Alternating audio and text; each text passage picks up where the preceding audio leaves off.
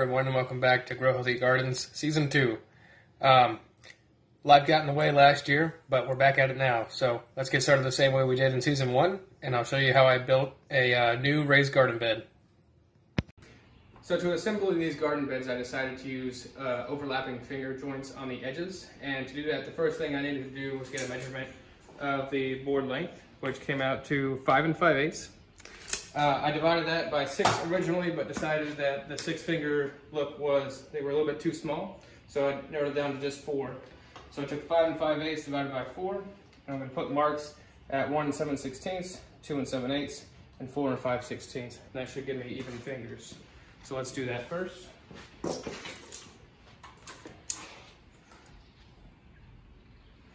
1 7/16, 2 7/8, and 4 5/16.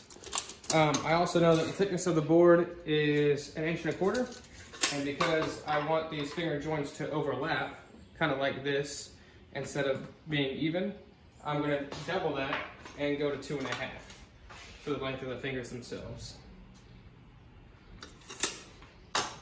After that, I just take my square, mark lines all the way across the board,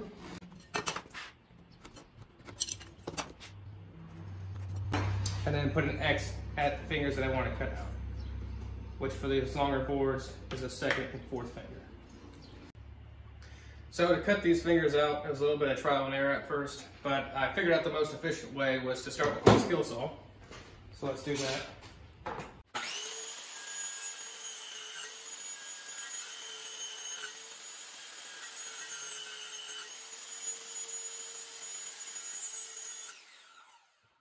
That gives me the most accurate cuts and the most efficient, quickest cuts. However, the skill saw cuts a round edge.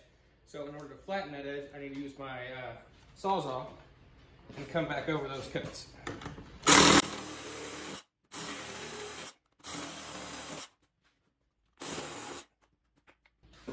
And you can see I kind of overlapped the line a little bit here.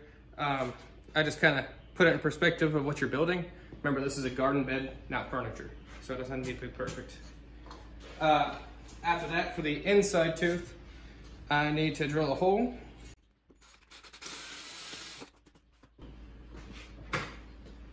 And then I'll take my little handsaw because my jigsaw broke, unfortunately.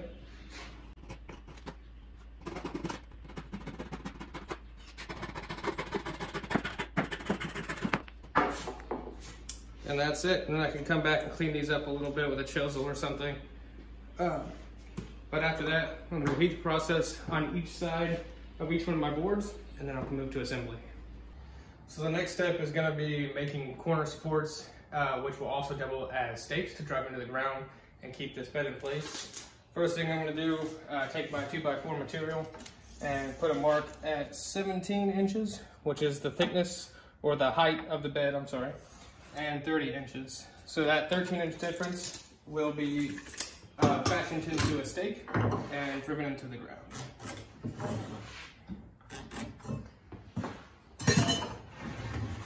So using my skill saw, I'll cut that at 30 inches. Make an X on my shorter side, and then take that over to my table saw, which I have set to 1 3/4 inches, which is half the width of a 2x4, and I'll cut it up to that 17-inch mark.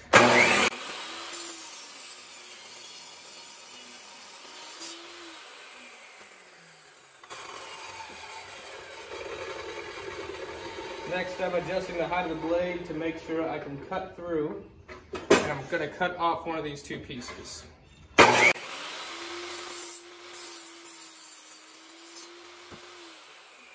Now I have the support section and the section that's going to be driven in the ground. And to help this drive a lot easier, I'm going to fashion a point on the end of this.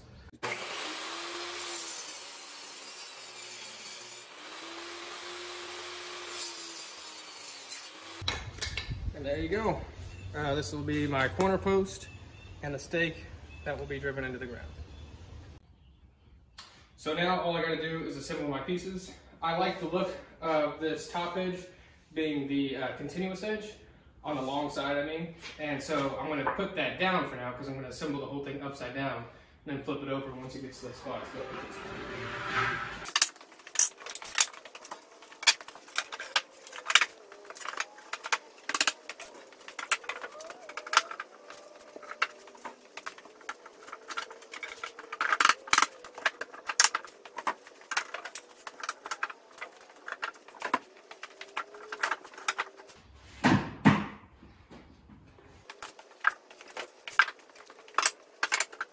Alright, so now I'm going to assemble this whole thing with these deck screws, which are 2.5-inch deck screws, by pre-drilling and then driving these in.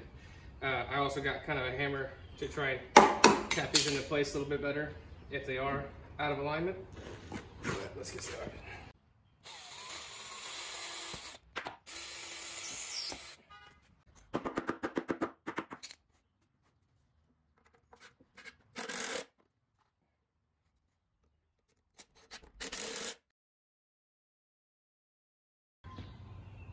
Alright, so me and my wife has taken the garden bed to the backyard, and now what I've done off camera is I've dug a trench under where I want the garden bed to go, and I've based the location off of my master garden plan right here. And we're going to start with this garden bed right now. I think the other garden beds will come in later years, but decided just to go with one bed this year. This is the one we're going with, right in the center of the fire pit. What I've done over here is I've marked the location and dug a trench on 3 sides because our backyard slopes towards the fence. And then I flipped it upside down in the trench and made sure it was level. So what me and my wife are going to do now is flip it right side up and hammer it into place, checking for level.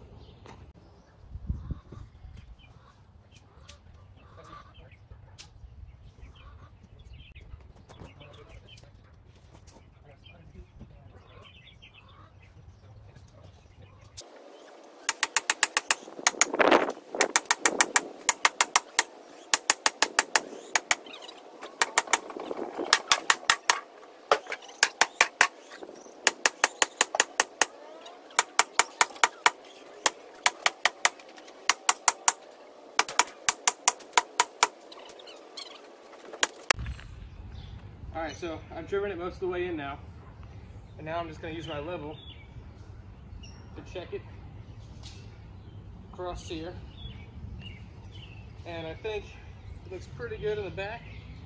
Just going to whack this side a couple more times.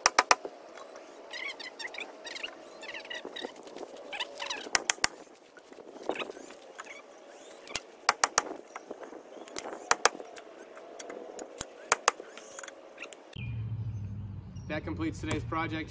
I think it turned out really well. I hope you guys liked watching that, and until next time.